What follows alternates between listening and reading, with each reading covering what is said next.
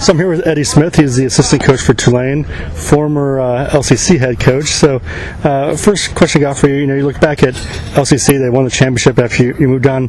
What's it like seeing those guys win and kind of keep that legacy going?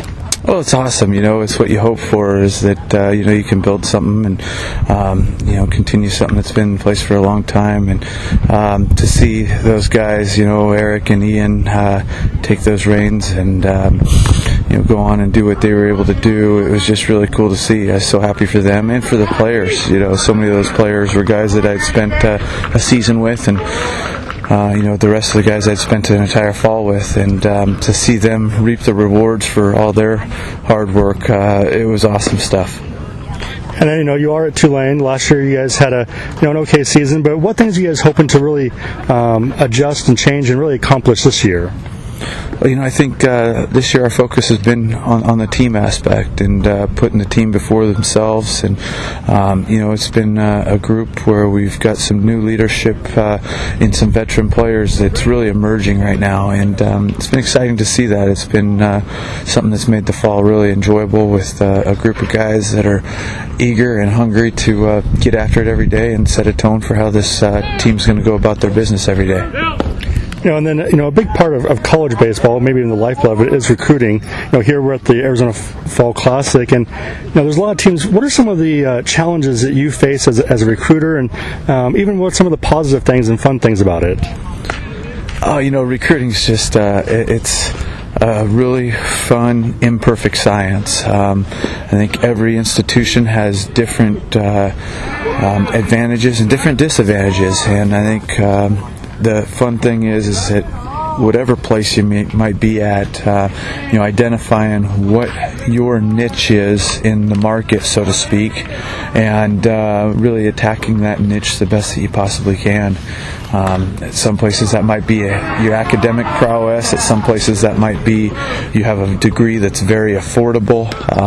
At some places that might be that you have facilities that are off the charts, and some kind of combination of those sorts of things. But there's no perfect formula to it, and if anybody wants to say that they have that figured out, they're lying to you. But I think it's just a matter of going out and attacking it the best that you possibly can, and trying to figure out what your team needs are and what players fit best for your institution. And then, also for you, you having coached at LCC, you've had a lot of players who went on and played upper levels, but also a lot of players who are now coaching. And we just talked about a little bit ago, guys who come back to LCC or coaching summer league teams. What's it like to see so many guys that you coach now, changing their hat and becoming a coach themselves? That's a really fun thing to see. I think it says a lot about the people that they are. They're guys who just love the game. And I'll tell you, when we were coaching at LCC, that was a big thing that we looked for in the recruiting process, is we wanted guys who just identified themselves as baseball players. We felt like that was something that would allow them to be successful at the level where there weren't a whole lot of frills in terms of staying at really nice hotels and taking chartered flights and getting a lot of gear. We needed guys who just played for the love of the game, and I think that when you look back at it now, and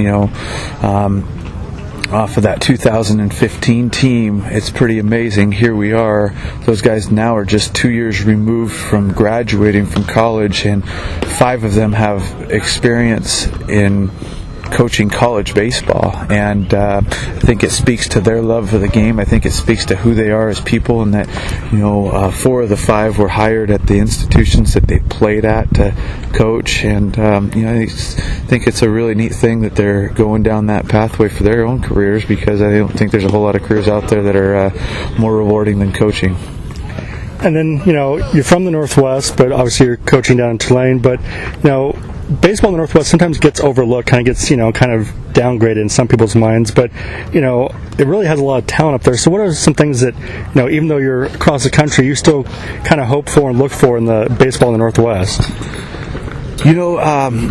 At Tulane, we do recruit nationally. If you look at our roster, it's something where we have a roster that's made up of guys from really all over the world, and so we're always keeping our eyes and ears open about players. In terms of specifically to the Northwest, I think it's something where we're fortunate as a staff to have a lot of colleagues and friends who have their eyes on a lot of games that are going on in the Northwest. And at the end of the day, we don't care where a player's from. We play at a really high level. We have really high academic standards, and we're looking for guys who can meet both of those to help us get back to Omaha. And if that player happens to be from the Northwest or from our backyard or from Russia, we're going to go get him. And you mentioned, Omaha is your guys' goal, for every Division I school. That's a pretty big, accomplishment for any team to make it that far. But for you guys to make it this year, what do you guys have to be successful at the most to really hit your groove, I guess? Yeah, I think playing together as a team is going to be the biggest thing. If we could put a locker room together where, all 35 guys are pulling on the same rope and, going in the same direction, I think that's going to allow us to reach our peak performance. And ultimately, as a coach, that's your goal, is to get that team to play the best that they possibly can.